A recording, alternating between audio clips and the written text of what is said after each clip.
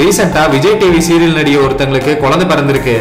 யார் அந்த நடிகை, அவங்களுக்கு என்ன குழந்தை பிறந்துச்சுங்கிறத பத்தி இந்த வீடியோல பார்ப்போம். இப்பெல்லாம் சீரியலுக்கு மக்கள் மத்தியில பெரிய வரவேற்பு கிடைக்குது. அந்த வகையில விஜய் டிவில டெலிகாஸ்ட் ஆகிற ரொம்ப ஃபேமஸான ஒரு சீரியல் தான் மௌன ராகம். இந்த சீரியல்ல சக்தி ரோல்ல பேபி கிருத்திகா ரொம்ப அருமையா நடிச்சிட்டு வராங்க. இந்த சீரியலும் மக்கள் மனசை கவர்ந்து 600 எபிசோடுகளை தாண்டி போயிட்டு இருக்கு. இதே டிஆர்பில போச்சுன்னா கண்டிப்பா 1000 எபிசோடுகளை ரீச் பண்ணுங்கிறதுல எந்த டவுட்டும் இல்ல.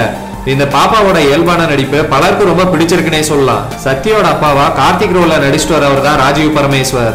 இவரோட முதல் மனைவியா இந்த சீரியல்ல நடிக்கிறவங்க தான் மல்லிகா. இவங்களோட ஒரிஜினல் பேரு சிப்பி ரஞ்சித்.